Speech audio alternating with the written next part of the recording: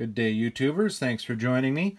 Just thought I'd do a quick review here today as I open up two 4-bay covered hoppers that I recently took delivery of from North American Railcar Corp, which I believe are only exclusively available through Pacific Western Rail Systems.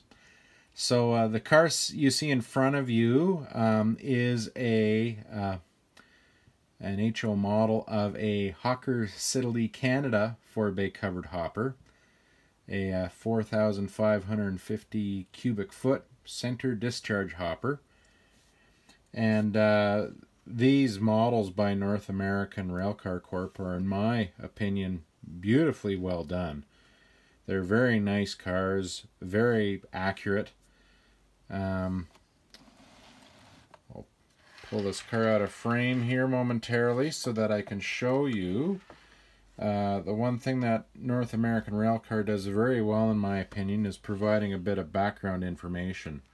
So in the back of each box, they've got a nice write-up in regards to the cars, and they speak of some of the series or phase-specific details.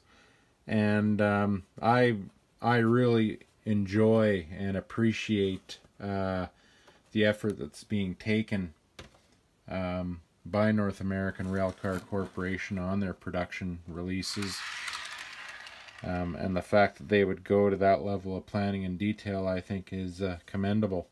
So taking a little closer look here at the car, as you can tell, the level of external detail and such is all very well done and very impressive.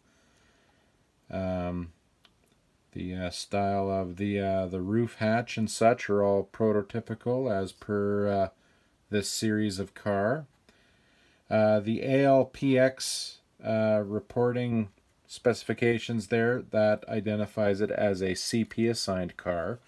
They also produced cars to the CN series, which I think was ALNX. Now that I've said that, I'm probably wrong.